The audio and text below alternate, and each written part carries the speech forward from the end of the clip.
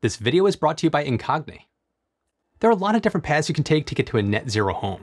Everything from passive homes to earthships to modular and factory-built houses. You can retrofit an existing building or you can build a new one. Now, all of the options can make your head spin, and there are pros and cons to each of them. And in my case, I'm building a new factory-built net zero home, which has been in the planning stages for a very long time at this point. But it's scheduled to start construction very soon. I thought it'd be interesting to share what I'm doing and why my wife and I chose the path that we did. So let's see how we came to our decision, and if I have any regrets so far.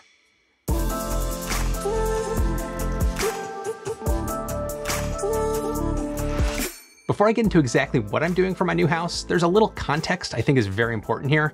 And one of the reasons I named my channel Undecided was because I have a lot of different interests, and I'm very curious and like to learn new things, and I try to keep an open mind.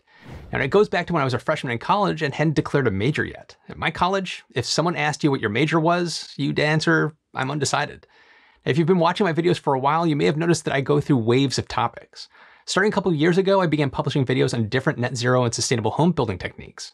That was me following different threads that I found interesting and concepts many of you were sharing with me. As I learned and shared what I was finding, I got motivated to do some of those building techniques on my own home.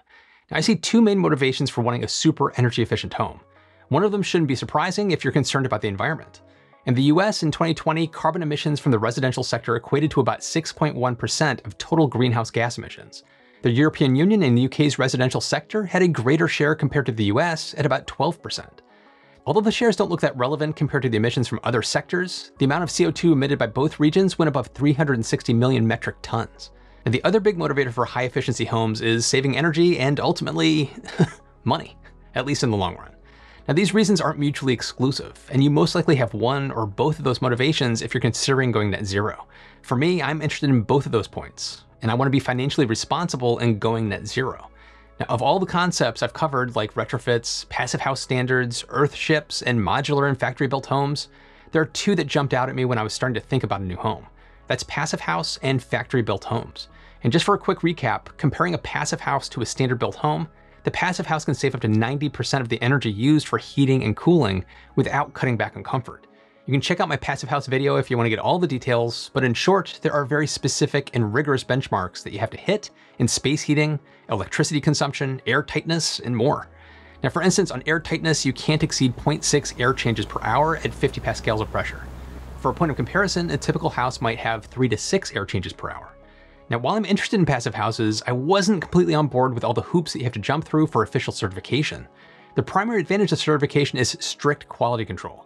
The first and most crucial step to getting this accreditation is finding a competent, certified passive house designer or consultant and incorporating them into the process as early in the design as you can. Then, with the help of your contractor, you'll decide on which certification you want to get. In the US, for example, there's two certification bodies, the Passive House Institute and the Passive House Institute US. It's not confusing at all.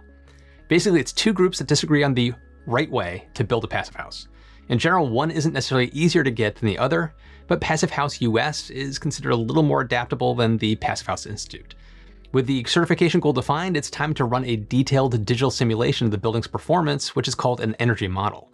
It'll help to define aspects like window glazing, shading, construction type, ventilation, and more, by providing the details of heat and airflow, moisture, noise, light. You get the idea. And the model is constantly updated as the team identifies changes that are needed based on the realities of the construction site. Now, after the home is built on the final site, the construction will be subjected to a blower door air tightness test, which uses a fan to pressurize and depressurize the building, while sensors are used to measure the quantity of the air leakage through the house's envelope. Now, if your home does well in the test, there are documents to be submitted to get your house certified. I'm not against any of that, but this is where going the modular or factory built route comes in. Before I get to why I went the modular approach, I'd like to thank today's sponsor, Incogni.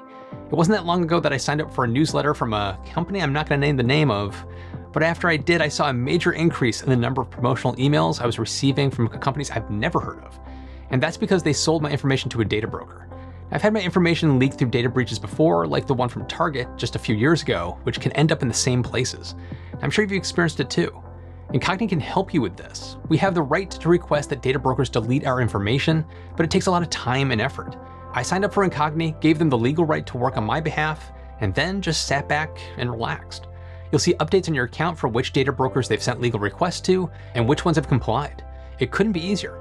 I've been letting Incogni stay on top of this for me for months now. If you want to take back some of the control around who has access to your personal information, give Incogni a try.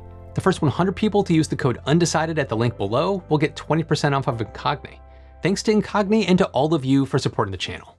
Now back to why I'm going the modular factory-built approach. I'm sidestepping a lot of the certification craziness because I'm working with a company that's hitting on many of the Passive House standards benefits, but without the need to strictly follow the standard.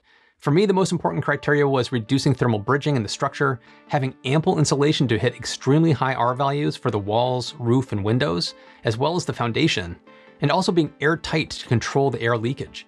I'll be going through much more of this in depth on the actual construction process in a future video, but I'm working with the company Unity Homes, which is a sister company of Bensonwood Homes.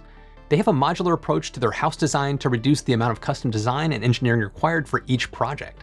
Basically, they've already taken care of all of the pre-planning, engineering, and modeling steps.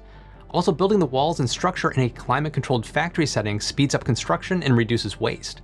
I'm still working out the details with Unity, but I should have a video coming up showing the entire process within the factory, as well as the construction on site. Now, the reason I'm not too concerned about getting official Passive House certification is because of Unity's track record and design. Their houses achieve near Passive House level results. I'm going to be doing a door blower test on the house immediately after on-site assembly and later on in the finishing stages to make sure I'm hitting an ACH below 1, ideally 0.6 or below. And that brings me to the HVAC system I'm going to be getting installed, which will be a water furnace geothermal setup with a desuperheater to produce hot water. Now, a desuperheater basically strips away a small amount of heat from the geothermal system to produce the hot water in a very energy efficient way. Now, some of the benefits for striving for a passive home are that they have cleaner and fresher air, since the air intake and exhaust are tightly controlled with an energy recovery ventilator, or ERV, which my house is also going to have. It exchanges fresh outside air with stale inside air and recovers the heat in the process. Okay, it's a little strange, but I'm probably the most excited about the ERV setup in my house. I suffer from pretty bad seasonal allergies, and with systems like this in extremely airtight houses, it can provide some excellent allergy relief. Okay, I may have lied. I'm actually as excited about hitting net zero as I am about indoor air quality. Net zero is when a house generates as much energy as it uses over the course of a year, which means solar panels and, in my case, a battery system. I'm still hashing out the details of the system, but it will most likely be between a 15 and 18 kilowatt solar panel array with 15 to 20 kilowatt hours of battery storage. It's a little difficult trying to model our energy requirements before we're actually living in the house to see what we need, but it may be the type of thing where we add on to the existing system a year or two down the road if we're falling short of our net zero goal. And for homeowners interested in getting solar, Energysage is great and you should use it. I'll put a link to my Energysage portal below, but I'm actually working on my own complementary project that I'll be launching very soon. Not exactly sure when yet, but it's meant to help demystify getting solar for your home and answering a lot of your questions. The goal is to pass along what I've learned over the years so that you feel confident in your decisions on getting solar and achieving your goals. Now, if you're interested in being part of the beta launch group, you can join the waitlist at the link in the description. And for longtime followers of the channel, it won't be a surprise to hear this, but I'm going to be building out a pretty extensive smart home. I have plans for smart shades and blinds to help control how much sunlight and heat comes into the house at different times of the day and year, smart controls for the HVAC system and lights, a smart electric panel, as well as a pretty extensive home network and security camera setup. I'm a big believer in smart homes and how the Internet of Things can benefit a home's energy efficiency. Again, I'll have more videos coming down the line on what exactly I'm doing there. But will all of this be worth it? Now, obviously, the jury is still very much out on my specific build, but passive homes and energy efficient homes in general can provide a lot of value. It can vary greatly depending on where you'll be building your passive home. For example, in Salem, Oregon in 2010, a new 1,800 square foot or about 175 square meter passive house project had a building cost of $159 per square foot, or about $1,711 per meter, or about $300,000 in total. While the average price per square foot in the US at that time was $84 per square foot, and a single family home in Oregon at the time cost about $250,000. Even though their passive home cost about 16% more than a conventional home, the energy savings for just heating was estimated at $800 per year. Now, all of this is highly dependent on where you live and are building. It's not that different from getting solar panels in your house. In that case, you're basically prepaying for your electricity for the next 20 to 30 years. Now, while it's a little pricey up front, you've locked in your costs and the benefits will come in over time. A passive house is the same thing. I'll be paying more up front, but will benefit from the energy savings of the house over time. How much is the big question, especially because we're building at probably the worst time I could be building a house. The prices of building materials and labor have increased dramatically over the past couple of years. While building new was the right fit for my wife and I, it's not a requirement to get a passive or net zero home. There are also certifications for retrofitting old construction that you can try to get. Since it's not always practical to renovate old buildings to the Passive House standard, the Passive House Institute created Enerfit, which performs an analysis of Passive House components for retrofits. Just like a brand new passive home, a retrofit house offers high energy efficiency, thermal comfort, and healthy air circulation. In addition, older buildings offer more possibilities and gains for energy savings and corresponding reductions in CO2 because they use more energy than a typical new build. Some Enerfit reports show a 93% reduction in energy loss for retrofits. But there are also challenges in passive house refurbishment, such as conservation and external insulation issues, as well as space limitations for both internal insulation and ventilation systems that have to be added. You don't always know what you're going to find in a home retrofit until construction starts, so costs can easily balloon. It's one of the reasons we opted to build new instead.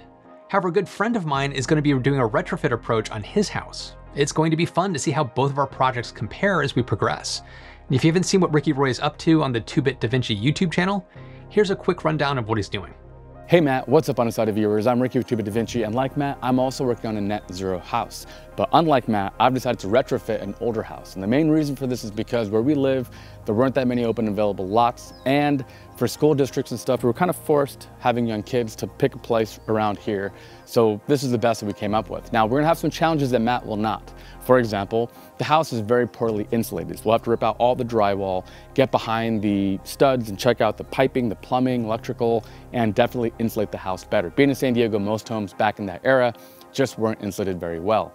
The weather here is not as bad as Matt has to face, and so as a result, they kind of skimped out on that. Another problem is our roof needs to be replaced in the next 3 to 5 years, and so as a result, we can't put solar panels on there. Instead, we're gonna go with a ground mount system off in the corner, so we'll make videos about that. But the big difference, I think, between the two of us is gonna be logistics, because we're gonna have to plan when to do these projects and find a way to do it without losing our minds, because we're gonna be living here while we do it. Matt and I will also be covering some of the same technologies like geothermal HVAC systems, for example. And for him, he'll know exactly where it'll be in place, and for us, we'll have to figure out where to do it and what to do about it. So depending on what kind of a viewer you are and what kind of house you have, you'll probably learn a lot from both of us. So definitely subscribe and stay tuned for both channels, and we'll have a ton of content coming in the near term. I'm pretty excited to see how his house turns out. Be sure to follow both of our projects because it should be a fun comparison. So do I have any regrets so far? Only one, the timing. My wife and I are building our dream home and are settling in for the long term, which is why we're willing to go a little above and beyond on the upfront costs for the long-term benefits. This house should be low maintenance, low operational costs, and be more comfortable and healthy than any other house we've ever lived in. But again, the timing. Between the pandemic and inflationary pricing, it's jacked costs up much higher than we originally expected. But those costs are across the board no matter what you're doing right now. So should we have waited? I don't think so. If anything, we probably should have started the project sooner than we actually did. That's my big regret. But I'm really excited to see how it turns out and to share it with all of you. So what do you think? Are you still undecided? Would you want to build a new or retrofit home? Jump into the comments and let me know. And be sure to check out my follow-up podcast, Still to be Determined, where I'll be discussing some of your feedback. And don't forget to check out Incogni if you want to get back some of the control of your privacy. The link's also in the description. If you like this video, be sure to check out one of the ones I've linked to over here. And thanks to all my patrons for your continued support, and welcome to new producer, Shab Kumar. And thanks to all of you for watching. I'll see you in the next one.